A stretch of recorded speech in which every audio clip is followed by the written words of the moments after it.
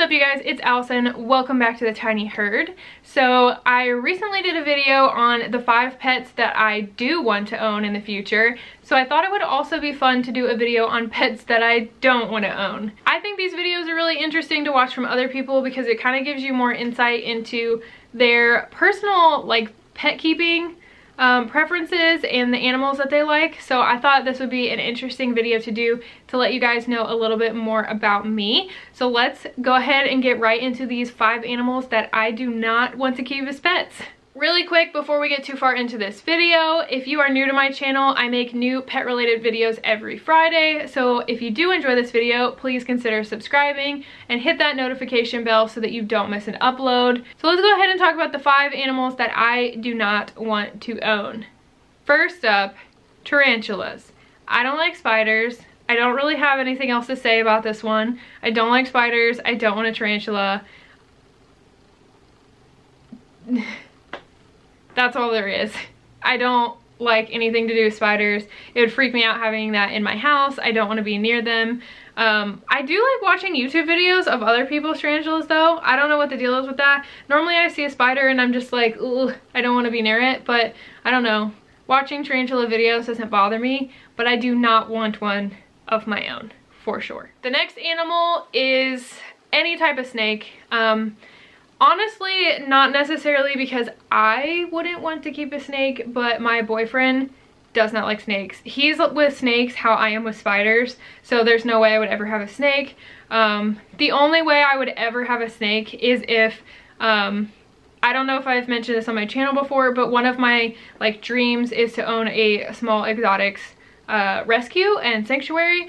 If I had the opportunity to take in a snake that I could handle at that point, because I don't have any reptile experience at this point, but if at the point I felt comfortable and I had experience and all of that to take in a snake, and it was in a different building than our house, then I could have a snake, but it's not something that I'm actively going to want to purchase or adopt. That sounds weird when it's a snake, but I'm not getting a snake as a pet. I'm not getting a snake as a pet. I don't really want one necessarily, and my boyfriend definitely doesn't want one, so no snakes here. The third animal on this list is actually gerbils.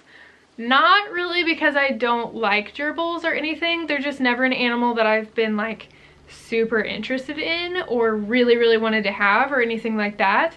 I generally like hamsters more. I would like to have a hamster. I don't really know anything about gerbils, so it's just an animal that I've never really wanted to have. I don't really have any desire to have one, so that is really all that there is with that. I don't dislike gerbils. I think they're cute. I like watching videos of gerbils and gerbil setups, but I don't want them for my own. The 4th animal on this list is kind of not just one specific animal, but I don't really have any desire to ever have a bird.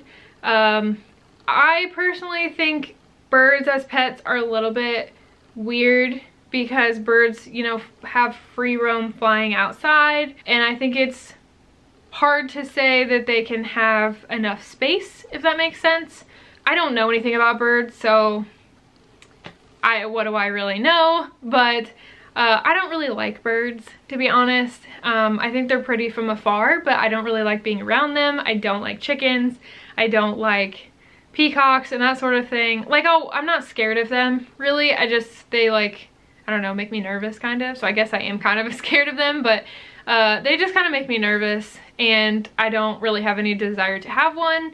I think my mom had one, or my parents had one before they had me, and I think my mom said they were really messy. I don't really know if that's the case. They probably didn't know what they were doing with the bird, but I don't really have any desire to have a bird. I don't have a lot of good reasons, if you could tell, on why I don't want certain animals. I just don't really like them. I might have so many misconceptions in here, so if there are things I'm saying that are not true at all, let me know down below and I will reevaluate my stance on things. But I don't want a tarantula because I don't like spiders.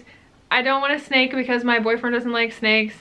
I don't want a bird because I don't really like birds. What else did I say? Oh, I don't really want gerbils just because I don't really want gerbils. I don't have specific reasons why I don't want these animals. I just don't really have any desire to get them.